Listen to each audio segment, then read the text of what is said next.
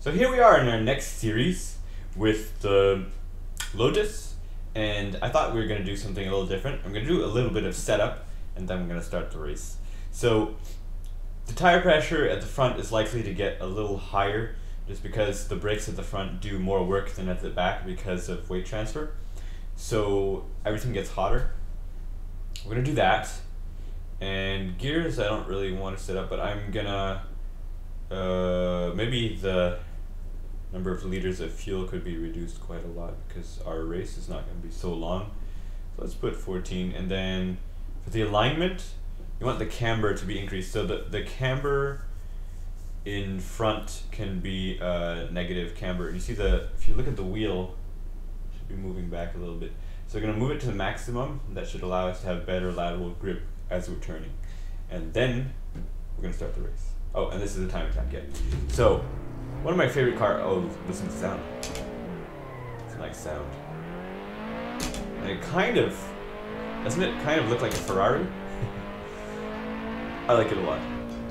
So, I don't know, keep in mind I don't know the braking zones.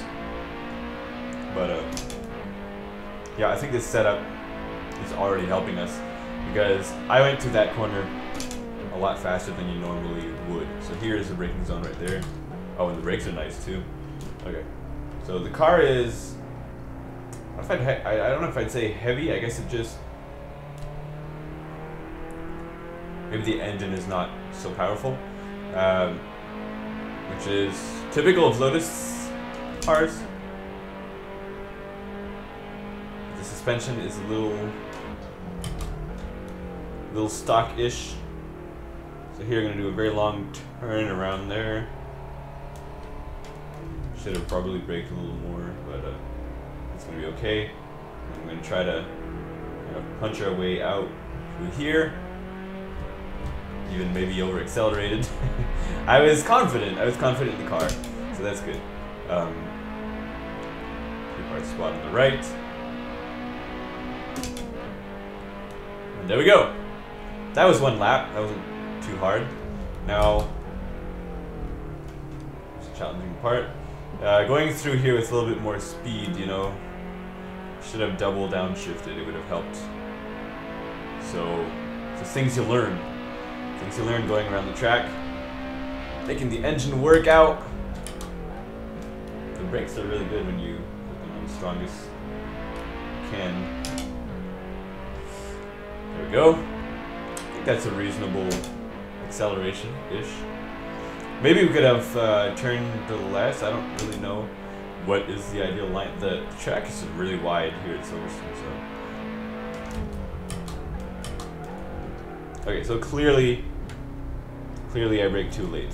I mean, really too late. Even had to go to second gear to correct that. So we're gonna bide our time around here. And accelerate. Okay, good. My goal in the long sweeping turns is to kind of stay as far to the edge as possible.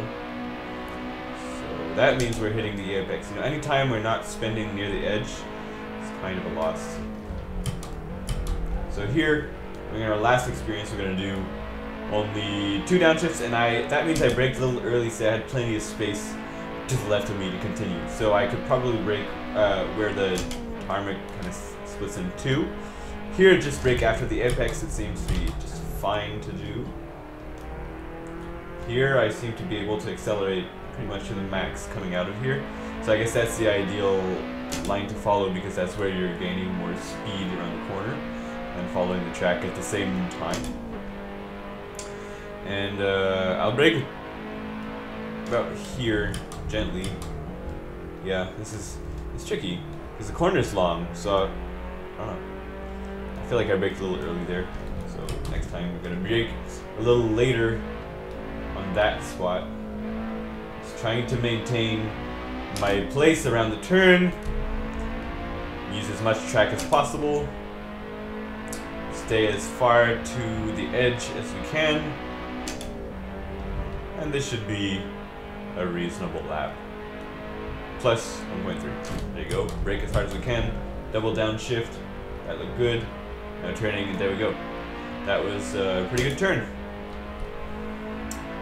we might, I don't know how we could improve that. It looked like the trace was not quite exactly where I went, so I don't know exactly what I'm supposed to do. Would defer to make this better. So hitting the apex and accelerating as much as we can. I think that looks good as a line because we're staying quite tight. I like that. But I don't know what the best line is in this spot. Okay, +9, and then we're going to brake closer to the panel. Not quite there. That was okay, 2. I think we should brake probably at the sign next time. And probably downshift a little bit before next time as well. Okay, so accelerating as fast as we can here. Staying more towards the right. Should be able to eat that paint there without any problems. And isn't that Lotus great? It's amazing. Okay, 3/10. I'll take that. So we're gradually improving. It's good. I'm not sure about that turn. I feel like I didn't. Yeah, I feel like a lot of things. It didn't look that great, so maybe I should be braking a little bit earlier. Here, too, I feel like the path in the tarmac is not exactly where we're. Oh, for some reason it kind of refused to turn, so maybe I'm losing a bit of traction with the heat and the tires and everything. Maybe I just need to go a little wider just to give more space for the car to breathe. I'm shifting well. Okay, -0.3. I braked a little early again, but I'm just going to feather on the brake. And then we're going to accelerate at the apex here. Downshift a little earlier. And maintain our position around the corner here. Eating the paint as much as we can.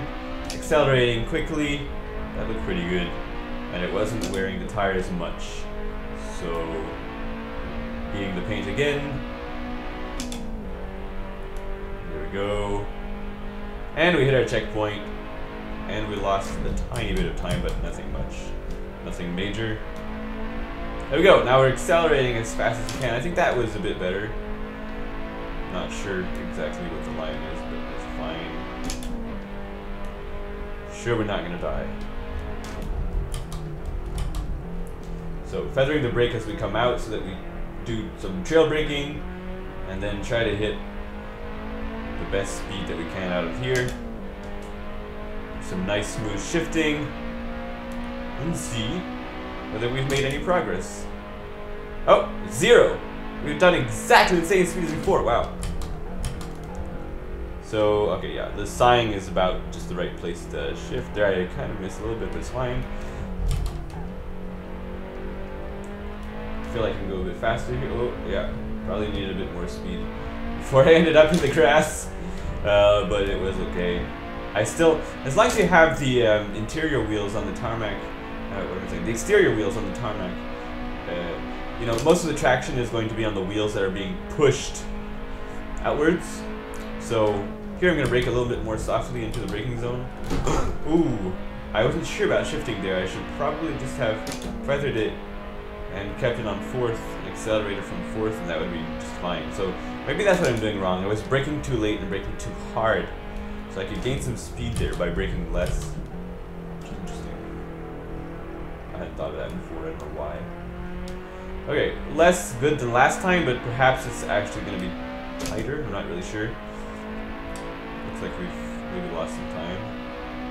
Let's see what happens. Oh, yeah, we didn't make it to the next checkpoint. Okay, that's looking good. 5,000 points. Pretty good time attack, so I'm taking that as a win.